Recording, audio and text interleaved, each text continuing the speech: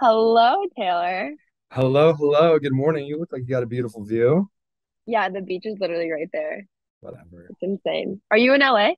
Yeah, I'm in LA. I'm at the Edition in West Hollywood. How's the heat wave for you? Not too bad. It rained earlier, so it was kind of like a nice little Yeah, right. reprieve. It got cozy, and Very then I came down here and it was gone, so I missed it. right. Okay, so you have Where the Crawdads Sing coming out. So how do you feel? It's a big movie. Yeah, no, I'm super, super excited. I don't know, the response from everybody's been really incredible, getting to, respond to messages and stuff on Instagram and seeing how the movie impacted them. And Yeah. especially now that it's international, like everybody from, different countries getting to reach out and me trying to decipher, their text and like Google Translate it and find out it's something positive. It's really nice. And when a book becomes a movie, like obviously like TikTok, you've probably seen like it's already blowing up on TikTok. So are you kind of like waiting for this big wave to come through? Because I'm sure Is you're it literally blowing up about to on blow up. TikTok? I don't have a Yeah. TikTok, so I guess I'll have to get my my sister to like send me something. But that's so cool. No, I didn't know that. Yeah, there's a whole wave of like, the younger generation that like lives, eats, breathes on that app. So I'm that's really cool to find out that it's blown up on there as well. You should get TikTok just when it comes out because I'm sure like your character yourself will blow up. Like TikTok's gonna do wonders to you. It's gonna be Thank you. great. Did you read the book before you find out you got casted, or did you read it after, or not at So all? when I found out I was going to be like auditioning for it and doing the chemistry with Daisy, I was in Australia at the time and I couldn't get access to like a bookstore because of COVID.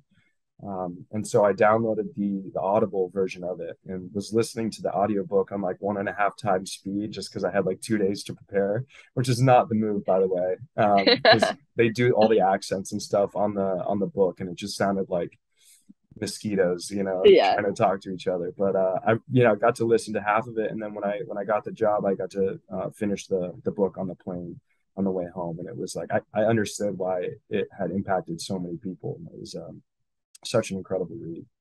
And a good read knowing you booked it. So like finishing the book Yeah, was no problem. Like you're like, oh, yeah, I'm no, gonna be the star in exactly, this movie. 100%, Now you had Reese Witherspoon like on set with you a lot of the times, and she had nothing but good things to say about you on TikTok. So, of course. what was it like being around her, like an icon? She's just so like she's always working, and I mean that in the nicest way possible. She's always trying to like figure out how to make something better. And she's like one of those actresses who like turned into this mogul that didn't lose that charm and that like just southern hospitality that she brings with her everywhere she goes. Like she knew everybody's name on set. But she was constantly trying to like game the movie to make it better, like try to make it as Right. loyal to the book as possible, but how can we make these characters richer? How can we tell the story in a more elevated way? And it was cool to see her work. I was very inspired by it.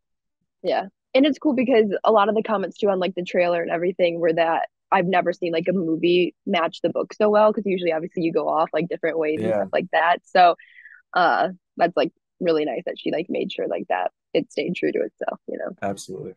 And if you okay, so say you were in the movie and Okay. you were just watching as a fan, who do you think killed Chase? And are you glad like she's guilty, not guilty? We won't spoil Oh anything. man. Um, Honestly, at the end, I hope I could talk about this and Katie end the Zoom if I'm not allowed to, but because the movie's already been out. But um, I honestly thought I did it. At the end of it, I thought like, he very cowardly. I thought Tate would have like done it, but not like like owned up to having done it to protect Kaya. But I don't. I was also thinking he wouldn't let her go through this entire courtroom drama, uh, Yeah. knowing that he did it. So I think he really wondered if it was either an accident or if she really had it in her. And I think it was a surprise to everybody at the end when they found out. Yeah. And seeing like a younger you and then the older version of you, obviously it's not really you, but is Yeah, it kind of weird seeing that on screen that like, because they looked very similar to you. it's Like that could wild. have actually been you and maybe you when you're old. Yeah, no, everyone was like, "Oh my God, that's what you're gonna look like when you're older." And Sam was just like really sweet, cute old man. And I was like, if I'm as charming as him when I'm older, I think I did something right. So good Perfect. casting. And okay, so Taylor Swift has an original song in the movie. So what is your favorite Taylor Swift song? I love especially the music video portion of it all too well, the 10-minute version. I was like obsessed with it because it was like watching a film. Yeah, it really was. Absolutely love that. The media had a field day with that because it was so long. Like It people were like, was like "Oh 10 my God, like minutes. this is too People much." went off. And when you like behind the scenes moment, did you like what was kind of like the vibe behind the scenes? Because obviously you have such a serious movie. Was it like lighthearted? Like how was it?